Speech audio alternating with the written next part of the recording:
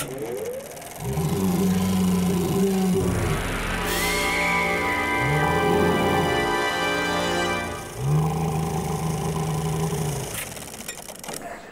how's it going? My name is Tom Cassidy. I'm here at Distortions Unlimited in Greeley, Colorado. Today we're going to be doing a monster lab on how I approach sculpting scales. Now, a couple of things before we get started. It's very cool being here at Distortions. It's really kind of coming full circle for me. I was always very into sculpting monsters and creatures growing up. Never really thought that there could be a career in it for me.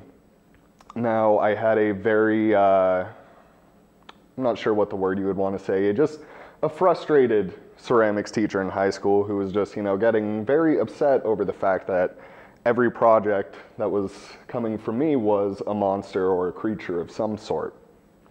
And I remember she said something along the lines of, if you want to be an artist, you can't make monsters. Now, around the same time, the Making Monsters TV show had just come out on the Travel Channel.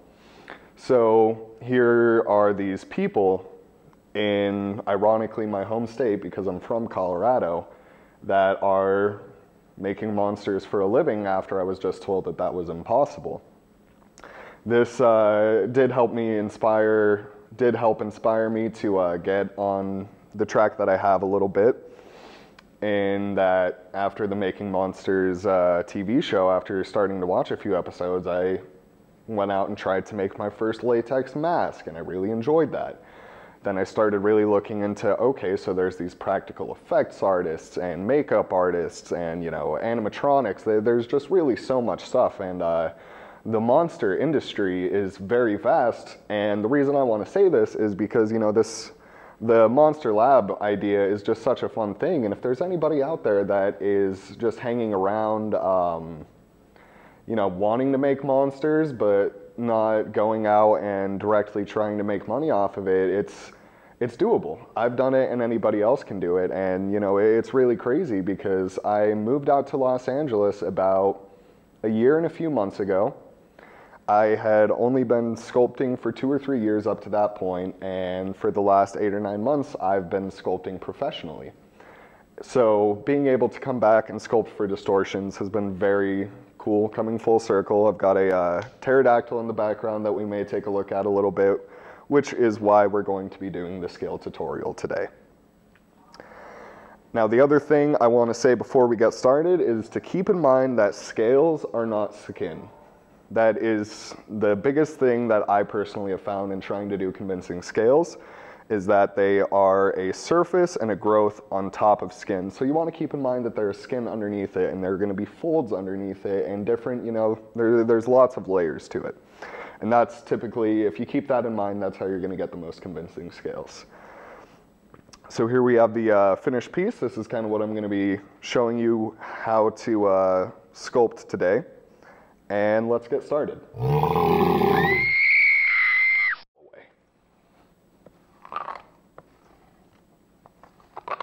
So, you want to start with a relatively smooth surface. If you have a couple rake marks or anything like that, it's not going to make a huge difference. Sometimes it can add a little nice secondary form once it gets smoothed out.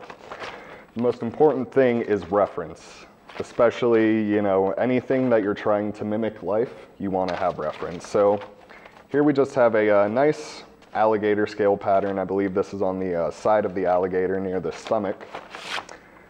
And what I like to do with scales is I'll like to take one picture that's the actual scales, and then I'll take another one, same picture, and I'll go in and really, draw out and take a look at all of the different folds in between the scales.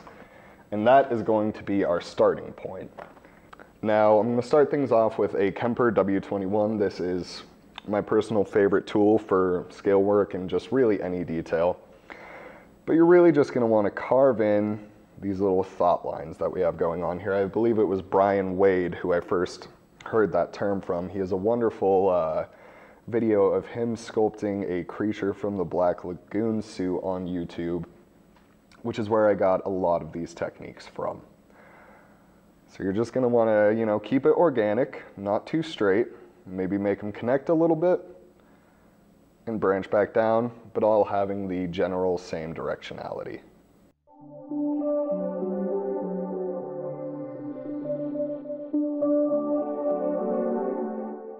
one of the things to keep in mind is, again, the direction and the flow of the scales. So you'll notice that all of these scales that I'm starting to block in are all kind of coming down this way, where the typically the smallest part of the scale will be coming down here, the largest part will be going up that way.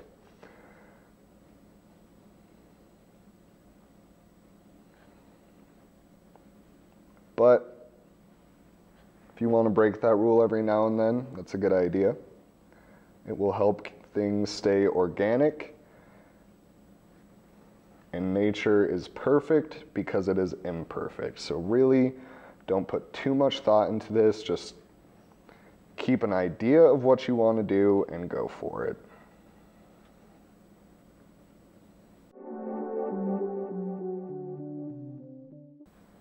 So as we're getting over here, where the lines are getting a little bit closer together and the scales are getting a little bit smaller, I'm going to start putting in a couple of lines that are going in a different direction than the base ones that we've put out. Now doing this is going to get you a much more soft feeling scale, and when I say that, I mean in the sense that, you know, these scales are going to feel very hard and chitinous like a armor. The scales over here, I want it to transition into a more fleshy, you know, more flexible scale, and to do that, you know, you're just going to have more of these little wrinkles in between the scales, smaller scales.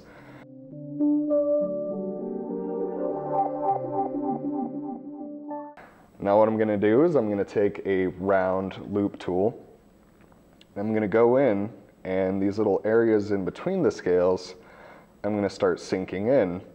Now this comes back to what I was talking to in the beginning of the video, and the fact that scales are not skin. Scales are something on top of the skin.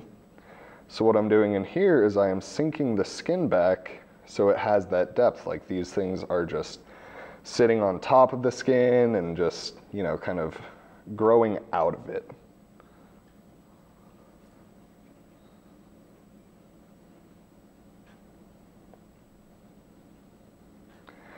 And even though it might look like I'm knocking this back pretty far right now, as we get further along in this process, it will tie in together a little more, kind of like in this picture. Now the scales are all raised slightly, and the skin behind it, all these little, you know, triangular and fun shapes in between the scales, is sunken a little bit lower, but not too much. I'm over exaggerating it, but that is something that is going to be fixed later, so I'm not too worried about it right now.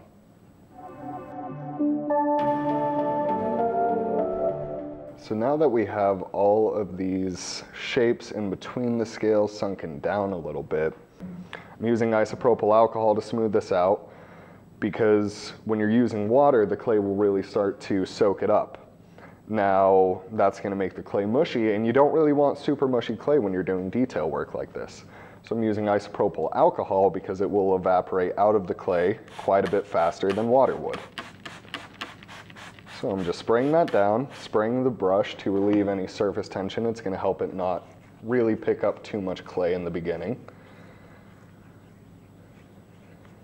And you know, just go over working around. I think maybe a little bit more might not be a bad idea. I'll typically do this in circles because what we're trying to do here is round off the edge of every single scale. And as you'll notice, the little slurry that's forming is starting to sink into the cracks in between the scales.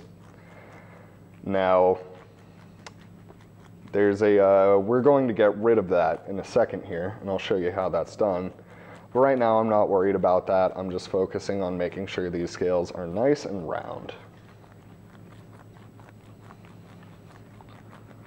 All right, so I think that's good. Now, the way we're going to get rid of this slurry that has sunken into the cracks a little bit is just taking the isopropyl alcohol and, again, blasting it.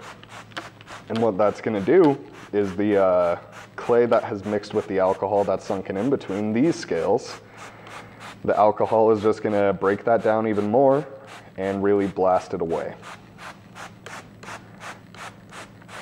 And you'll use a lot of alcohol doing this method. So that's something to keep in mind.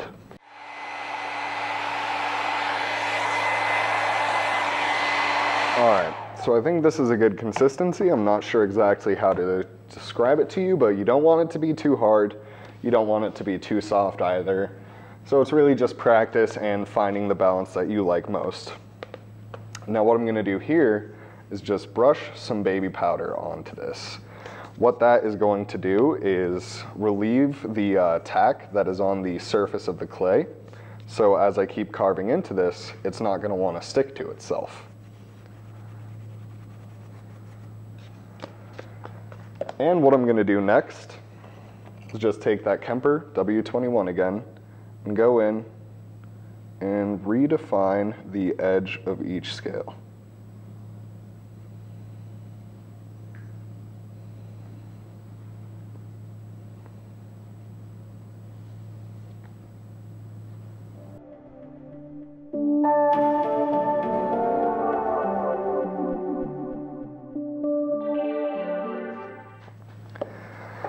Now we're going to take some more isopropyl alcohol, not quite as much this time, and just smooth it out a little bit more. This is a lot of, doing scales is typically just a lot of back and forth, going in, redefining them, smoothing them out, redefining them, and smoothing them out.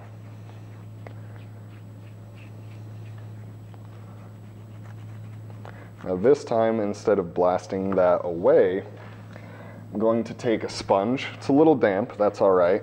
And I'm just gonna kind of brush off some of that excess, maybe tap it in a little bit. I think that's about what we're looking for. So, dry it out again. Now, like I said, you know, we're going for two different types of scales that are transitioning into one another with this.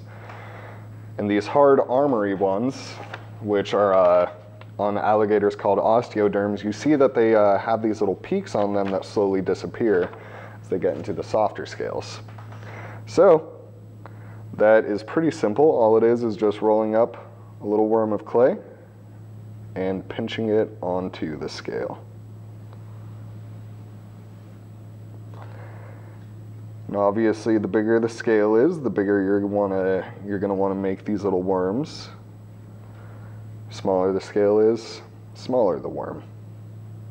And as we start getting over here, what I'm going to do is start making these things a little sporadic. It's not going to be on every scale. And they're going to get smaller and smaller regardless of the size of the scale.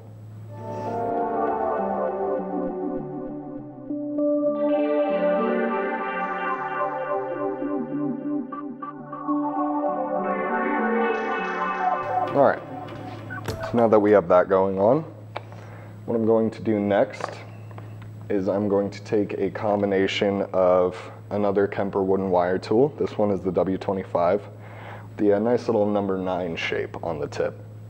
And I believe this is either a Kemper or a Ken's tool. I'm not sure exactly which, but it's just a small loop rake that's got a nice little angle to the tip. And what we're gonna do is we're gonna start getting close to the edge of the scale and just bringing that in to create a sort of rippling effect. Because although these scales are hard, they are not, you know, they're still organic material, and organic material moves. So as these things are getting closer to each other, the edges are gonna kind of press up and dimple a little bit. And this is a, you know, it's just very, it'll help the scale feel a little more convincing.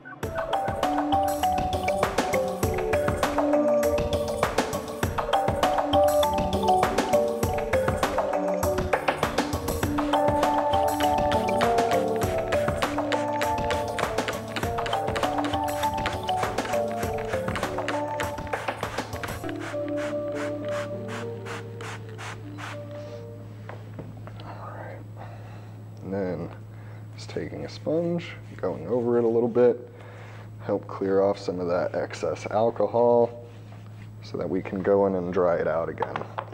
You can see we're already getting pretty close to the finished product. For this next step, you're really going to want it to be nice and dry, you know, not bone dry. There still needs to be moisture in the clay, but you're going to want it to be pretty firm because we're going to go in and really start doing some fine detail. So, baby powder at first. Go in and pick out the scales. Keep those lines real thin now. And I'm going to just show you this on one part and then go and do it over the whole thing. So we've got the edges of the scales redefined. Now the one thing that is going to make your scales as natural and convincing as possible is when you look at the scales here, you can see there's these nice little triangle shapes of skin.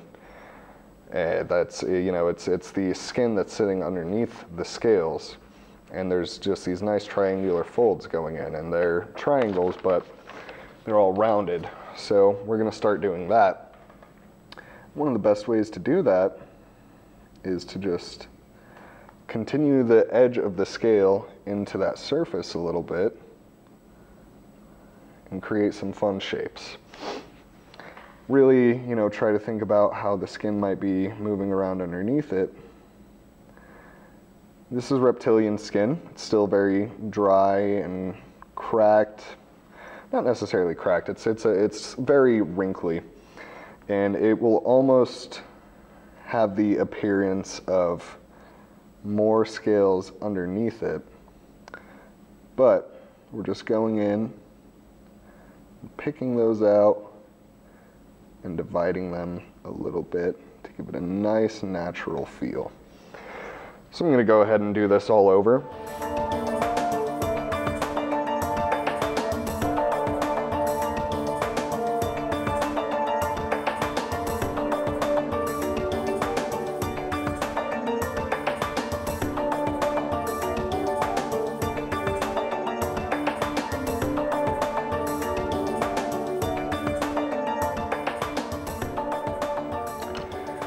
Now what I'm going to do is I'm going to take this, I believe it's just called a skin texture tool. I forget who the maker is, but it's just, you know, one of these guys with 3 prongs. I have 2 different versions of them. I have a very thick one that I'll use for very heavy wrinkles. And then, you know, this thinner one that's got a lot more spring to it for very fine stuff. Now these guys are really cool because as you drag them across, they're just going to bounce around on the shapes and in between the shapes. I'm just going to, you know, hit it from a few directions, keeping in mind the direction of the scales. Just adding a little extra texture on top of everything.